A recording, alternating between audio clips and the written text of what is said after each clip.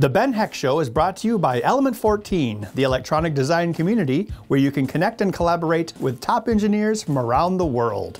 Join now at element14.com. It's so frustrating not to have any content to play on this TV. I know, Packer season is over. It's completely worthless. If only we could stream media to it from our server. Exactly. As it is, the TV might as well be sold and then we could trade it in for 2 more pinball machines. I don't like that idea because A, the pinball machines would cost a lot more than that TV is worth by a long shot, and 2, we have enough pinball machines. Well, I at least like the streaming media idea. Did somebody say streaming media? Felix! I have an idea. We could take a Raspberry Pi and turn it into a media center, connect it to the TV, and stream our videos on the server to it. We could even watch our own show. That's a great idea, Felix. In today's episode, we're going to explore how to use a Raspberry Pi to create a streaming media center. Let's get started. I still think 2 more pinball machines would be cool. Okay, you can buy them.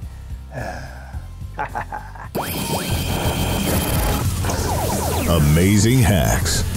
How can we make this portable? Inspired designs.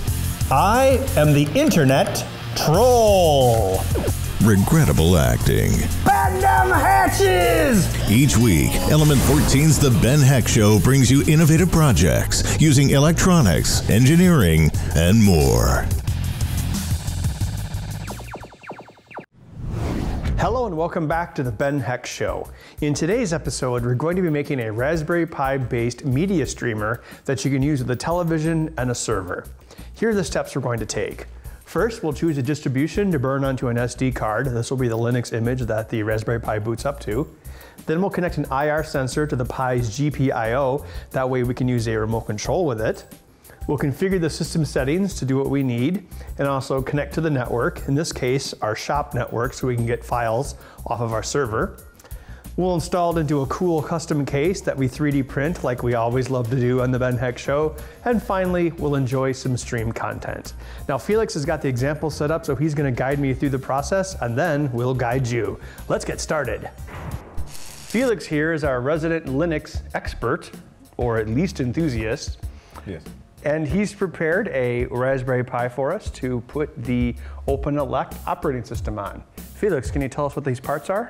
All right, we're going with the Raspberry Pi Model B. So we got our jumper wires, resistor, capacitor, IR sensor, USB network dongle, USB keyboard and mouse, USB wire for power that's going to connect to our USB hub. That's we're just getting 5 volts off of, HDMI cable, remote, and then our micro SD card and SD card adapter. I see you have a class 10 SD card. Yeah, it's more reliable and lasts longer. Cool. When you buy SD cards, you'll see a little circle somewhere on the packaging with a number in it. You always want to find class 10. A lot of the cheap ones are only class 2 or class 4. The higher the class, the faster they go. We're going to need an image of Linux to put on this, right? Yeah. And you have OpenElect here, OpenElect Media Center? There are a number of different distributions, but I just settled with OpenElect because it seems pretty simple. Okay. Basically, it's got everything set up for the Raspberry Pi from the get-go. There's just a little bit of configuration once it's downloaded and written to a card. So we're going to scroll past the 64-bit and 32-bit versions because that would be for x86 machines, and get the Raspberry Pi version for the ARM11, which is the older Raspberry Pi.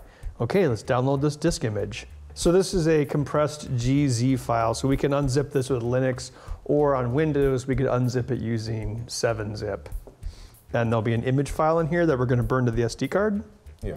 Okay, so far it's a pretty basic Raspberry Pi install. All right, what's next? Navigate over to the terminal and type ls. Did you want to do the card extraction part? Sure. All right. If you'd like me to do that, I can. You're the Linux guy. All right. I'm just the show host.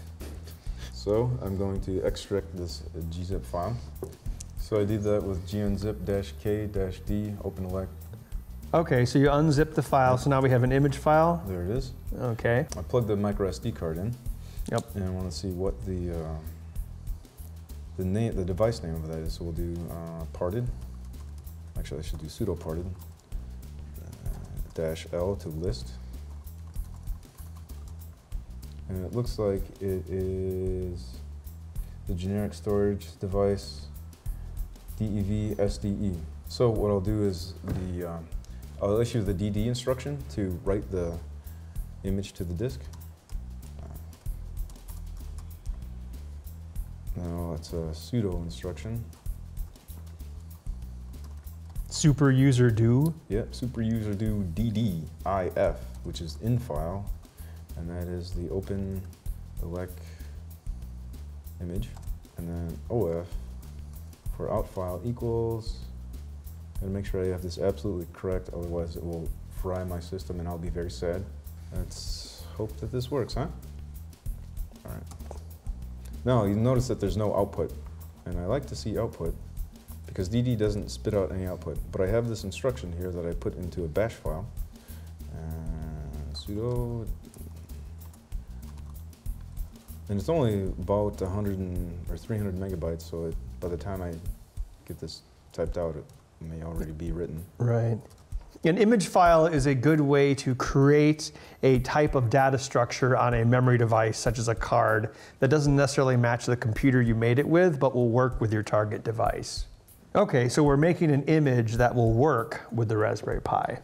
And now since I did that DD, Oh, it's showing you the progress of it? yeah. Yeah, sometimes this can be a little slow.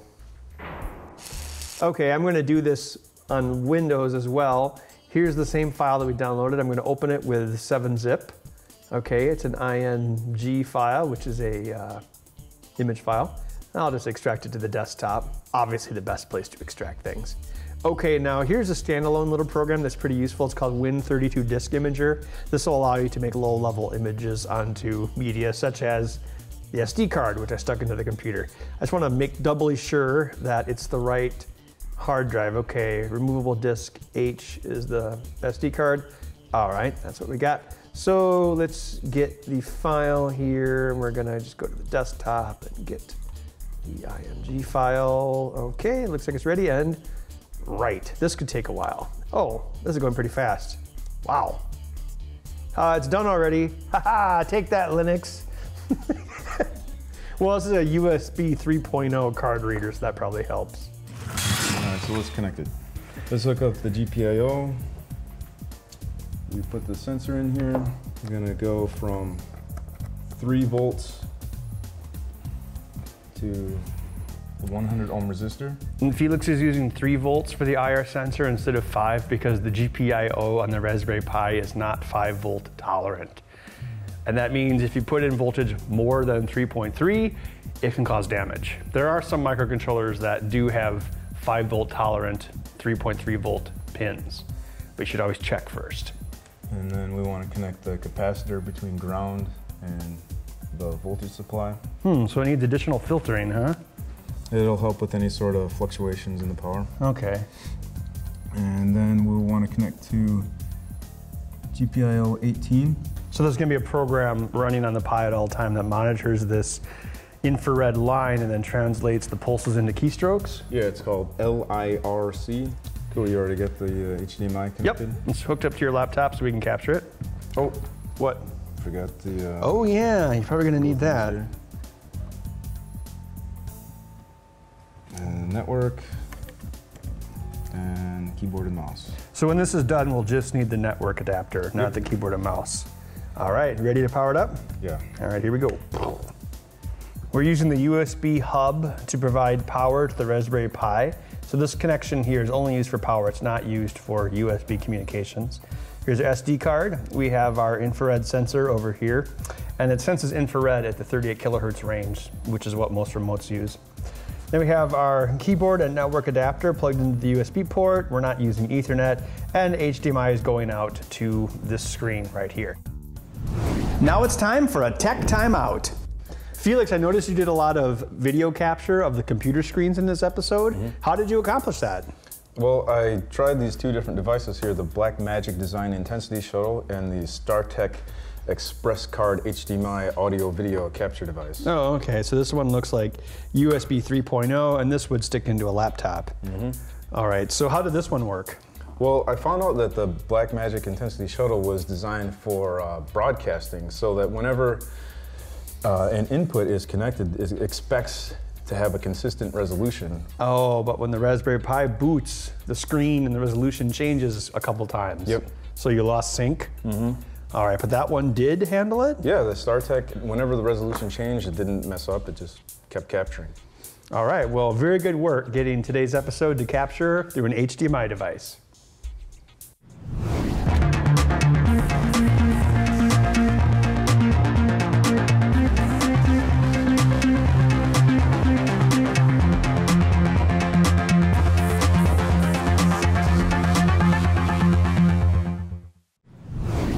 While Felix is getting the media center ready, I'll create a cool custom case to put the Raspberry Pi into. All right, so here in Illustrator, I have the two different views of the Raspberry Pi, a top-down view and an elevation view. I've also included the SD card because it sticks out the end and takes up a lot of space, so we want to make sure we accommodate for that. So I'm going to design the casing around that, indicated by these dashed lines. I'll make it as small as possible, but I'll make sure there's enough thick walls that we can put screws through everything.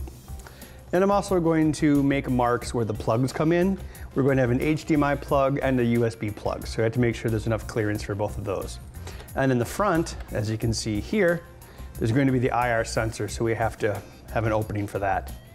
So once I have the plans the way I want them in AI, I move on to Autodesk 123D. So this is a top-down view of the board. It has the mounting points and the entrance for the HDMI and the USB. And there's also a kind of a thumb hole over here so you can get at the SD card. So once I have the 2D design of this done, I'll start to extrude the basic shapes, such as a floor, a raised area for the posts, and the walls, which will be 1/2 inch thick. And of course, there'll be 2 pieces to this, top and bottom, for a total thickness of 1 inch. I'll also combine these parts and add a fillet on the bottom to give it a nice curved edge. Like so. Here is the base of the unit. We have the screw posts, an indentation for the SD card, some venting holes, and our screw holes. And if we look at it from the bottom, we'll notice that we have countersunk area for each screw, and we've put a chamfer on it, not a fillet. We use a chamfer. Also chamfered the edges where it goes together, so it's kind of a glamour line. So if you put kind of a detail where the two halves go together, you won't notice it if they aren't perfectly lined up, which happens even with professionally injected molded products, and certainly happens with 3D printed objects. Here is the top half of the case. It's fairly simple. There's a little bit of an indentation here for the top of the USB stack. We've enclosed the area around the SD card over here, and in the front, there's an opening for the infrared sensor. Okay, let's get these 2 halves of the case printed up. Looks like OpenElect has booted up. So let's do English. Of course. Yes, I'm British. Hello, I'm English. That's dumb. Next. Okay. Oh, we don't see any networks over. I think we gotta turn on the wireless adapter. Okay, how do we do that? It's in the system menus. Okay, so we'll have to come back to this. Enable SSH, please. Mm-hmm. Samba would be file sharing, right? Yeah. Over a network. Press next, please. All right, now navigate over to System, and then OpenElect and Network. You're right, the keyboard probably is gonna be better. Slightly. Okay, oh, let's activate this. Mm-hmm. Enter, there we go. Okay, it looks like it's looking for a network. Whoa! Connections. Okay. Oh, there we go. Ben Hex Shop. We need to add a video source now? Yeah. So where the videos come from. All right, let's hit browse. Okay, Zero Conf browser. Oh, okay, there's the server, Samba server, which is for Linux. I use my own network username and password to log into this. So we're going to look for episode archives. Oh, there it is. Oh, so we could easily watch all of our episodes, right? Okay. So we should be able to see those videos now? Let's try it. All right. Then once we have this working, we'll try to do the remote control, right? Yep. Oh, we have to add videos? Oh yeah.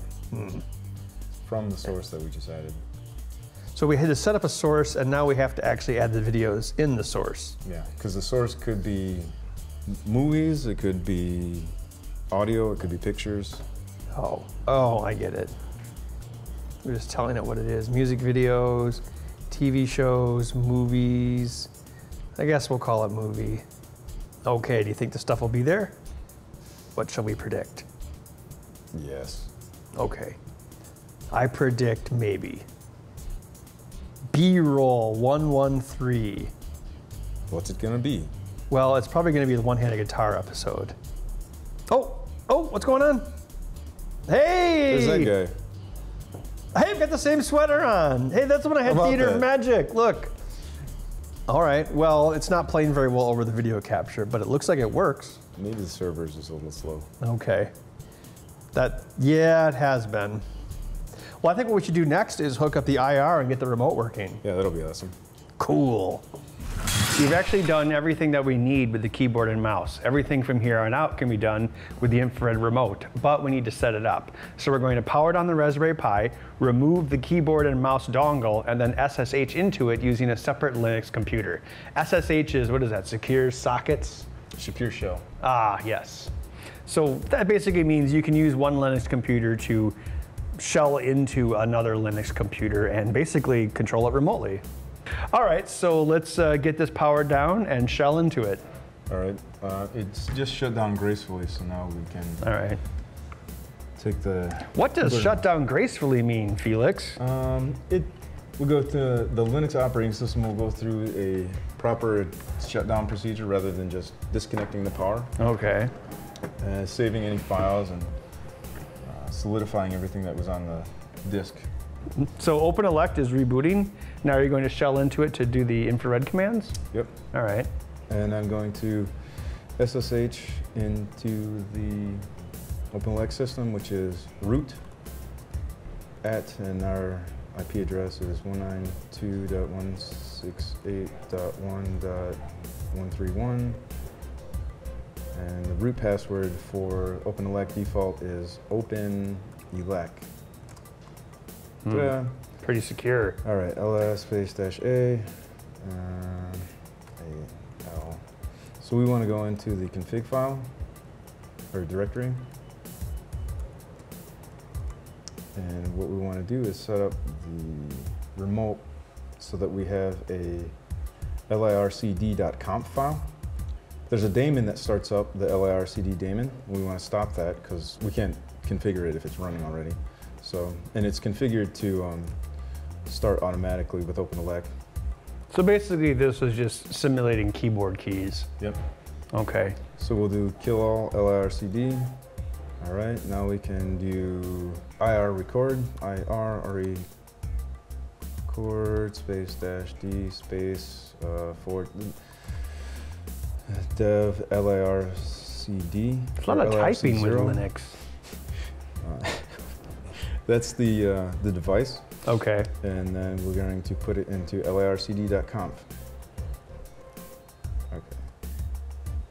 Now this is sort of a drawn out process here, but what we have to do first is identify the encoding and key combinations and timing for the IR sensor. Oh yeah, because every manufacturer uses a different type of packet. Mm-hmm. I mean, there's only like 6 or 7 different types, but they're different. And this works pretty well, but we got to follow the instructions exactly as instructed on the IR record. It is very important that application. you press many different buttons and hold time for approximately 1 second. Each button should generate at least 1 dot, but in no case more than 10. Oh yeah, because some remotes repeat the signal over and over and over if you hold down the button, and some just send it once. So this is it memorizing the type of pulses. Yeah. All right. Okay, now we can enter the names of the keys. All right. And I got a list here of the keys that I found to be the Okay, best for I this. can do the remote if you want to type in the keys. Okay, so key _ play. Okay, so the keys that you're typing in, they look like just like the normal, when you're programming the kind of keys you look at for the keyboard, like key A, key B, key F5, key backspace. Okay, so the syntax is the same. And then I press enter. Okay. Now you hold it, you press the key and hold it. Now it's ready for the next one. Cool. And this remote has arrow keys, start, stop, fast forward, rewind, everything. All right, what's next? Key pause. Pause, okay, ready? Oops. P-A-U-S-E. How'd you spell it, like a cat? Cat Okay, pause? press it. Okay, is that all the buttons we need? Yeah, those would probably be the best. All right. There's a whole list of many more buttons that you can configure. Now I'm gonna press enter to finish recording, and it's gonna ask you to tap tap one button really fast. It doesn't matter what button but you gotta keep pressing that button. You can't hold it down. Oh, so it's like playing a video game. Yeah. I can do that. I don't know how to play video games. Give us a warning. And Okay, I'm ready. It says checking. No, this is how it finds the toggle bit. It's the same button. Can't hold it down. Keep pressing it, and there'll be some dots. All right. Quickly. Hurry. You're almost there. All right. No toggle bit mask found. Successfully written config file. That's exactly what we want. Now we do reboot. And when it reboots, the daemon will start up, so then it'll start taking these commands. Yep. Cool. Okay, so we have this connected to the network. We have it connected to some videos, and the remote control is working. Looks like it's ready to try. I 3D printed a case for the Raspberry Pi Media Center. It has enough space for everything, so it should work out well. We're gonna stick in our USB Wi-Fi, and I'm gonna mount the Raspberry Pi first, and then I'll install the IR onto a little PCB. So let me get my, All right, so I'm gonna slip this PCB in place, and we'll solder it directly to the GPIO, and then we'll add the capacitor and the resistor. Let me just make sure that this hole I made for the IR lines up.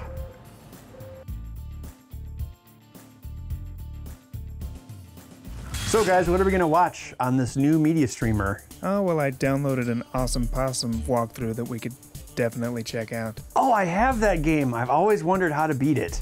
I mean, it was the finest, environmentally friendly Sonic the Hedgehog ripoff on Sega Genesis I've ever played. Oh, man. The Fortress of Garbage? Final battle. Oh, man, it's so good. Well, he made a fortress out of garbage. That's recycling, if you ask me. Yeah, that's environmental at least. Yeah. I think Awesome Possum is the real villain here. For this episode, our challenge was to build a media center using a Raspberry Pi Model B. Using OpenElect and Kodi, we were able to get one working. Though we weren't able to use the USB power coming from the TV itself, it wasn't quite enough juice. Video playback was very smooth, even on the older Raspberry Pi, so I'm pretty happy with the outcome. It might be fun to try this with an even smaller Pi form factor, such as the A+. That thing's really small. What would you have done differently in this build? Have you ever put together a media streaming device or used an old computer to create network-attached storage? Let us know what you did on the Element 14 community, where you can also keep track of upcoming builds, episodes, and events. We'll see you next time.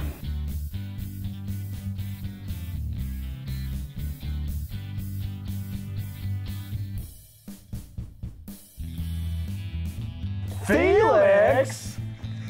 I can fix it! That'd be even worse than when the lamp fell on it. We had a horrible lamp accident one time on the show. Taft Possum.